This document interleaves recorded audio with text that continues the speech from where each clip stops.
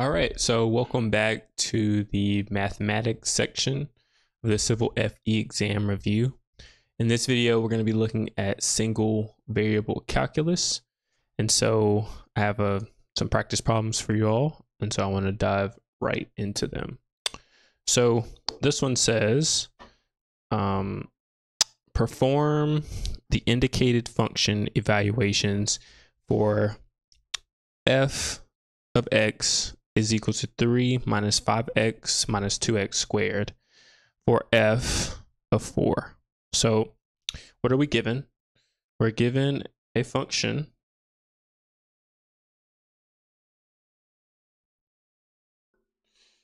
all right, and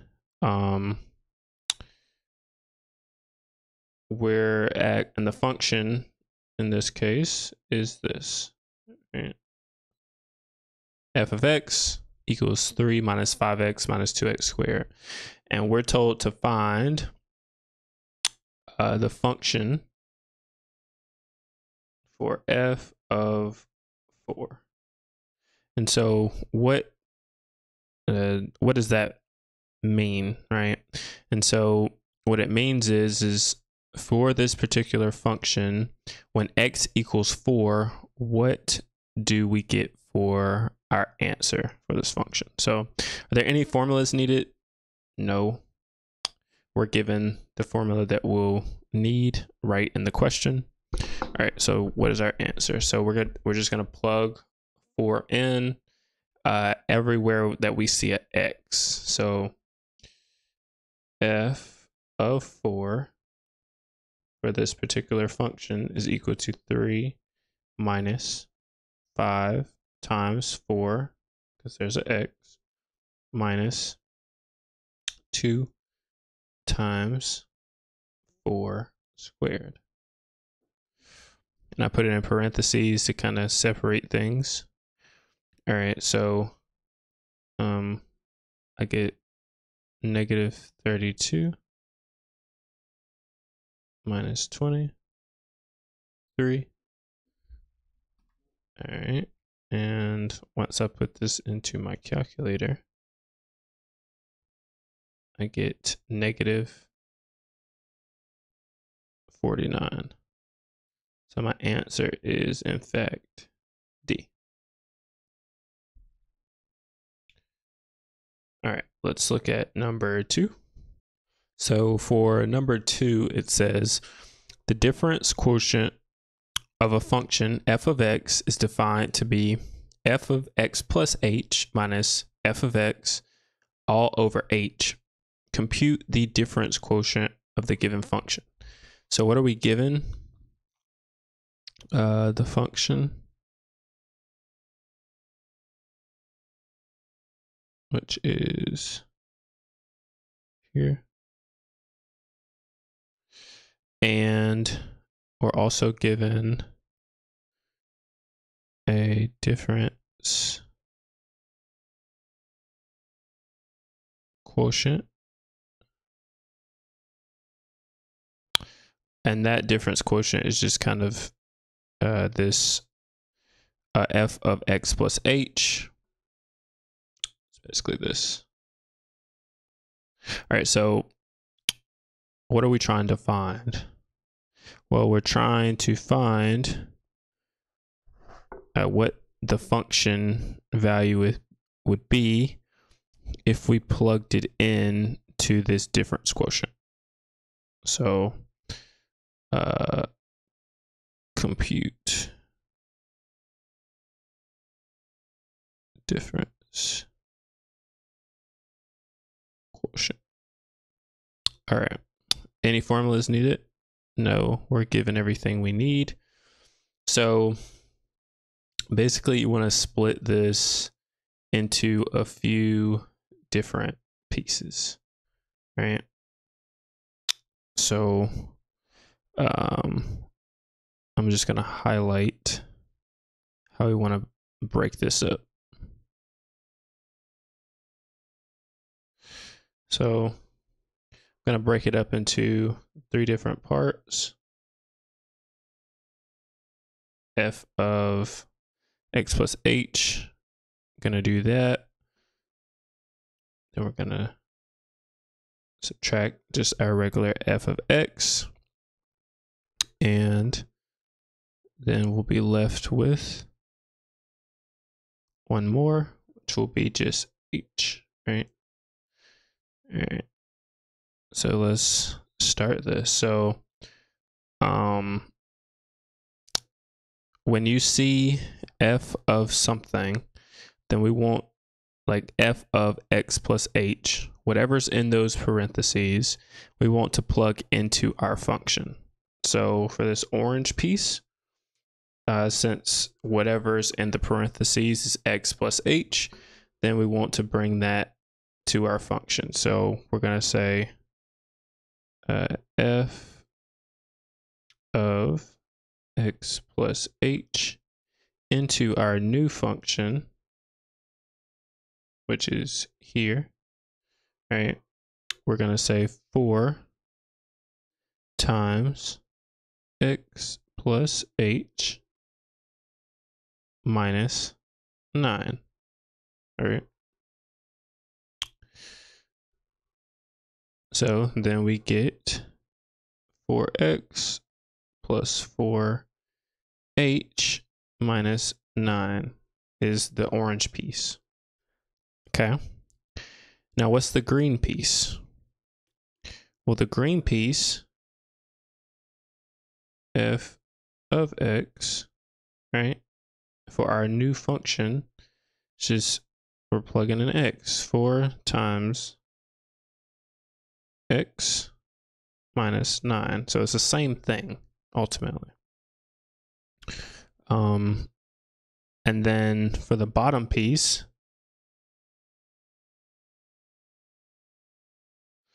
h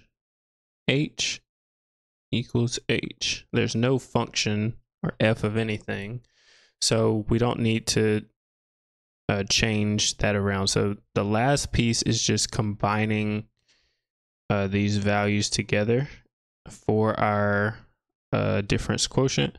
So we're going to take basically this whole value and plug it in to this. We're going to take our green value and plug it into that, and then we're going to divide by h. So I'll show you what I mean, because that may not have been clear.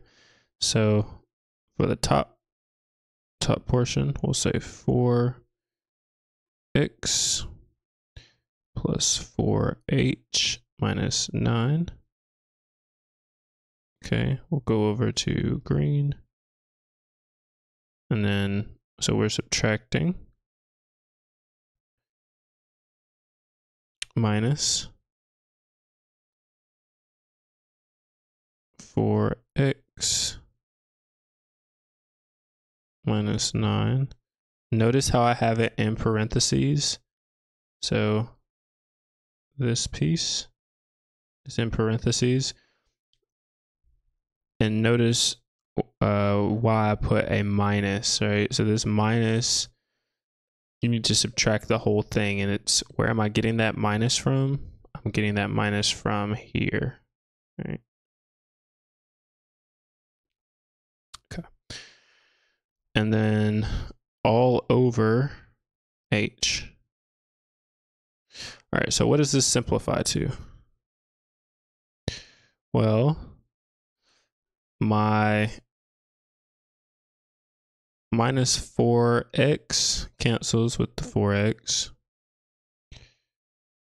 My plus 9, a negative times a negative is a positive. So that turns into plus 9. So these cancel. A negative 9 plus a 9 is 0. And so I'm left with 4h over h. And so my h's are going to cancel, and I'm just left with 4.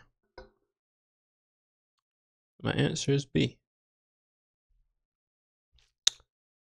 All right, let's go to number 3.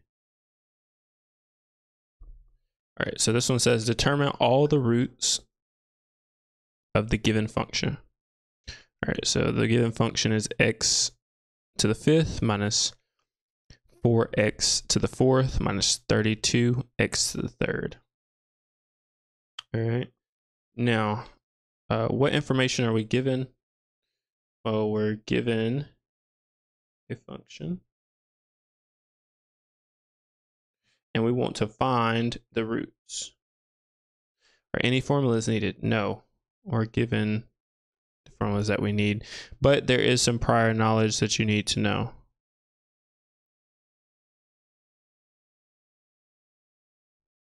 All right, so as you're solving this, the prior knowledge that you would need to know is what are roots, right? Roots. So I'll just draw what this looks like, right? This function that they gave us may have had is probably something crazy like this, right? May not be that shape. The point I'm trying to make is that the roots is where your function is equal to, your y value is equal to 0. So that would, where I point it to would be a root. Another place would be, that would be another root at this circular spot. Here would be a root, and there would be a root. Okay, so that's just to kind of give you some context. All right, so for this function, where does y equal 0? So y is equal to x to the 5th minus 4x to the 4th minus 32x to the 3rd. So I know if I plug in x equals 0, then 0 to the 5th minus 4 times 0 to the 4th minus 32 times 0 to the 3rd all gives me y equals 0. So I know x equals 0 is definitely going to be a root. And so if you check your answers, you could try to eliminate, but all of them have x equals 0. So that's kind of your given. So how do I find my other roots, right? Well, we just want to break this up. Let's break this up and basically factor out x. That's where you can kind of get down to your simplest form of this problem. So how many x's can we factor out of this problem? So all of these, each of the little sections,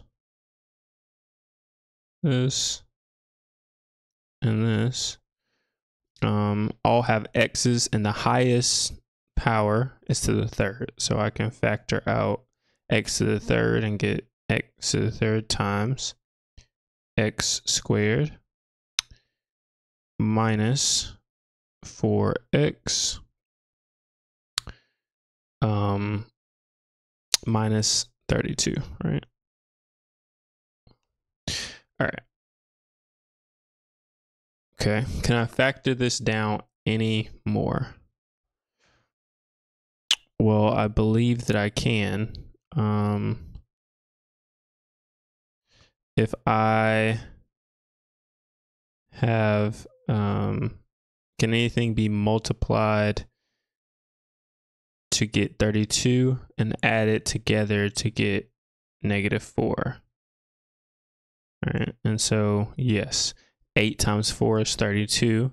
I know I can multiply those, but 8, a -8 plus 4 gives me -4. So x to the 3rd. Let's erase that because that looks horrible. All right, x to the 3rd times x minus 8 times x plus 4 is y. Okay, so can I factor this anymore? My answer would be no. But what value can I plug in for x to make this function equal 0? Well, if I plug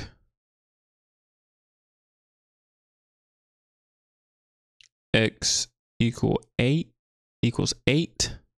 and that makes this area, right, go to 0, and then my whole answer is 0 because anything times 0 is 0, right? So y is equal to 0, and so that's another root, x equals 8, and just from that I don't have to do anything else, because I see that 8 should probably be included into my answer choices. My answers should be C, but if we just wanted to take the extra time, also if you plug x equals negative 4n to here, right, then your function again is going to equal to 0. So C is our answer. Hopefully that made some sense. All right, let's, this is the end of this section. In the next section, we're going to go through vector operations.